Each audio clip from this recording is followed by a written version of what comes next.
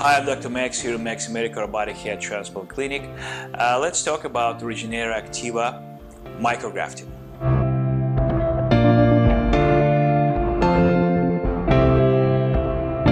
Regenera Activa treatment was developed to provide a minimally invasive option for hair restoration, improving density in patients with early hair loss. The way it works is that we utilize progenitor cells to stimulate existing hair follicles. Regenera Activa is using small biopsy punches to harvest some of the progenitor cells from the donor area in the back of the head. The punches are really small, only 2 millimeters in diameter, and the area where grafts were harvested usually heals without any further intervention. After the sample is obtained, it is processed with a disposable system to separate tissue with progenitor cells, and after that the substrate is injected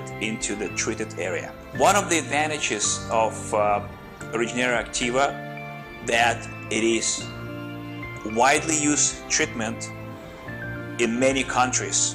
There is a protocol how to treat certain conditions with an objective data available to confirm the efficacy of the treatment. It is estimated that over 60,000 patients were treated successfully worldwide with Regenera Activa. Essentially, what happens, we create a micrografting that injected to the bulge area of each hair follicle and to the bulb area of each hair follicle. The results typically take a few months, and that kind of makes sense because once we stimulated follicular units with micrografting substrate, it takes time before the hair shaft becomes thicker. It needs to grow enough for that to become visible.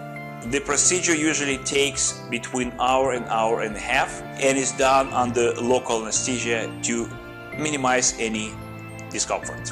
Regenera Activa treatment can be combined with hair transplant to stimulate further the areas of graft insertion, the areas that not being subjected to the surgical hair restoration.